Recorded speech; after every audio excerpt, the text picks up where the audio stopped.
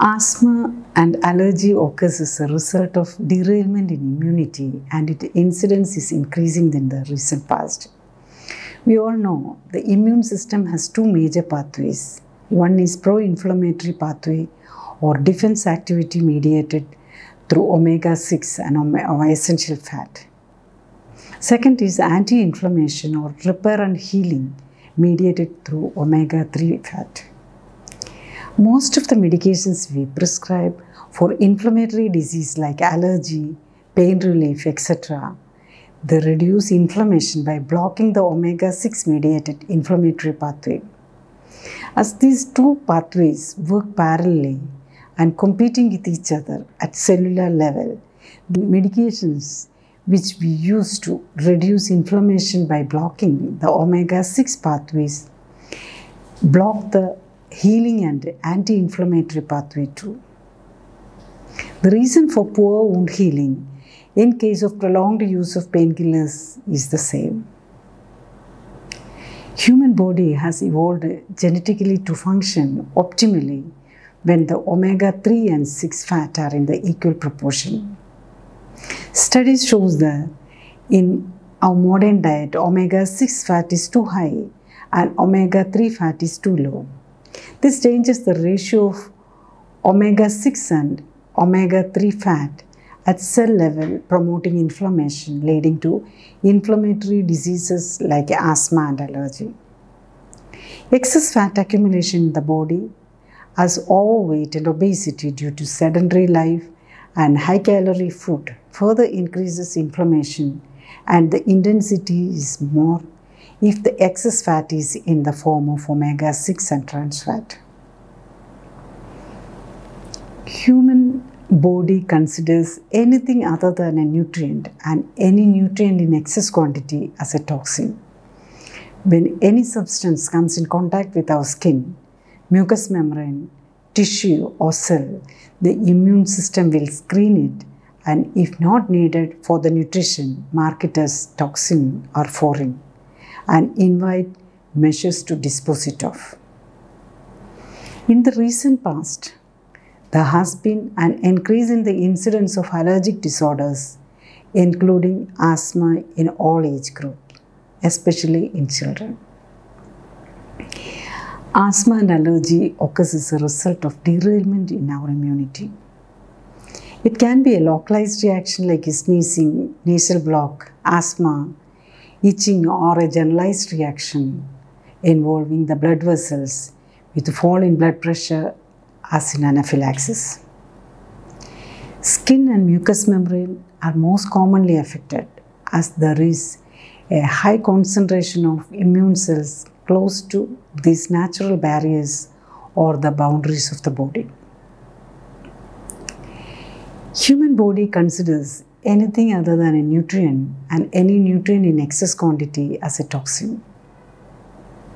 When any substance comes in contact with our skin, mucous membrane, tissue or cell, the immune system will screen it and, if not needed for the nutrition, mark it as a toxin or foreign and invite measures to dispose it of. In the recent past, there has been an increase in the incidence of allergic disorders, including asthma, in all age groups, including children. Why? Globalization and improvement in the transport gave us access to so many food crops grown in different parts of the world. The Green Revolution has changed the nature and chemical composition of many food crops and increased the pesticide and weedicide residues in food and drinking water. Processing and adding taste enhances to food to make it tasty, attractive, and increase the shelf life exposes our intestinal mucosa to many more chemicals which are absorbed into our blood and reaching each cell of our body. Factories and vehicle fumes pollute the air we breathe. Use of pharmaceutical drugs as medication are also on rise, which also contribute to the increase in the allergic disorders. Each medication contains excipients other than the active ingredient, which may go up to or above 10 in many oral medications. These excipients in the medicine also play a role in stressing our immune system and excretory organs. The antibiotics as medication and preservatives in food and medications make changes in the gut microbial flora. Microbiome of our body plays a major role in modulating our immune system, which is damaged with antibiotics, cleansing agents, and preservatives. Perfumes and air fresheners aggravate the workload of the respiratory mucosa related immune system. Cosmetics and body care products and the chemicals on clothes, footwear, etc. also increases the stress on the immune system. All these factors increase the workload of the immune system and can contribute to the development of asthma and allergy. How cell activation treatment help to overcome allergic disorders? Cell activation program is basically a clinically monitored lifestyle optimization module. In the cell activation program for asthma and allergy, optimized nutrient compositions as food, drink, and skincare help to balance the inflammatory and anti-inflammatory activities of the immune system by correcting the omega-3 to 6 fat balance. Optimized nutrient composition support reduces the number of substances that enter our body through food, medications, cosmetics, and body care, while ensuring all nutrients for repair and regeneration of cells in the correct proportion.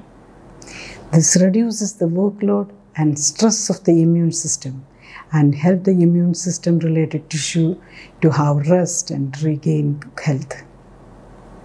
Optimized nutrient food and body care is free from any added color, preservatives, or other additives and help to reduce allergens exposure and stress on the immune system while ensuring nutrients at an optimal proportion to repair and regeneration of damaged cells.